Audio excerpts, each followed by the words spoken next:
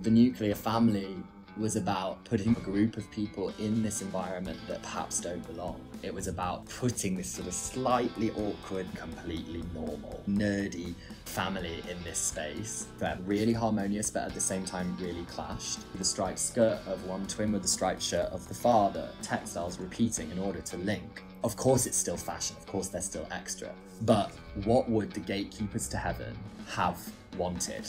And I think that's a mother, a father, and two lovely children.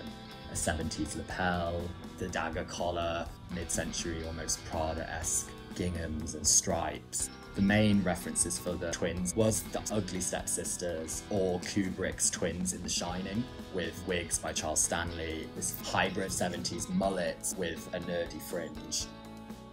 The father, played by Thomas Borland, who is sexy but a bit sleazy. It's so macho, and I don't think there's any gender fluidity to that look.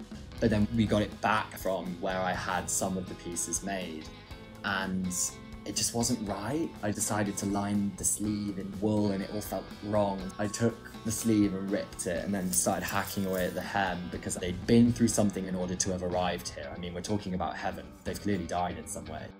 The mother was a bit jaded and a bit removed from the story. Many of the female characters are born out of conversations with my mother and all the problems that women go through in society. And then bringing Lou in as the mother with the jewellery designed by James Tatner Evans. There was a Perfect magazine reference of Kristen McMenemy and 60s housewife. And then cinematically, the car arrival was a mixture of the remains of the day. Great headlight shot from Revolutionary Road. When the car pulls away, that was a Narnia reference. The family had been abandoned there. That car's not coming back.